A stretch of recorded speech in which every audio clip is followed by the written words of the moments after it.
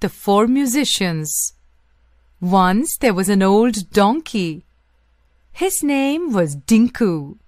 He could not work any more, so his master said, "I can't feed you any more. Please go away." The donkey was very sad. He began to walk slowly down the road.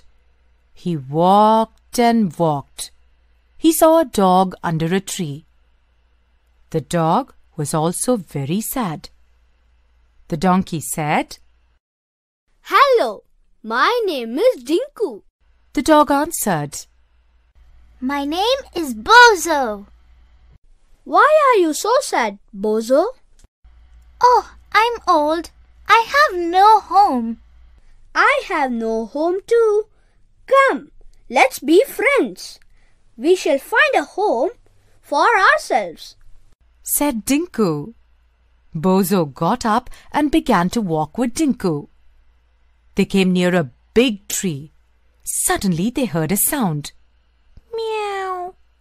They looked up. They saw a cat on the tree. "Hello, I'm Kitty. Where are you going?" said the cat. "Oh, we are going to find a home," said Bozo. "Can I come too?"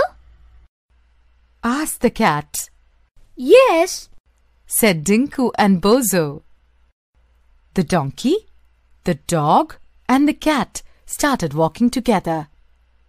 They came across a cock. "Hello, said Dinku. what is your name? Why are you so quiet?" My name is Rusty. I am old and I have no home. "Be our friend, Rusty," said Bozo. So Rusty joined Dinku, Bozo, and Kitty. They trotted along in search of a home. The friends walked for a long time. They were hungry, but there was no food. Suddenly Rusty said, Look, there is a house. Let us go and ask for some food. "Let's," said Dinku, Bozo, and Kitty. They went near the window and peeped through it. There were 4 men eating food from a table. There were many nice things to eat. There were peas and carrots.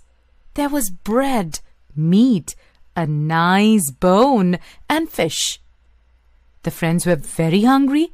They thought of a plan. They began to make a lot of noise. Dinku began to bray. Bozo began to bark and howl. "Bow, wow, bow, wow, wow." Kitty began to mew. Meow, meow. And Rusty began to crow. Cock-a-doodle-doo! Cock-a-doodle-doo! The men were afraid. They left the food on the table and ran away. The friends said, "We are musicians. Our music is very nice. It got us food." They went in and ate the peas, the carrots, the meat, and the fish.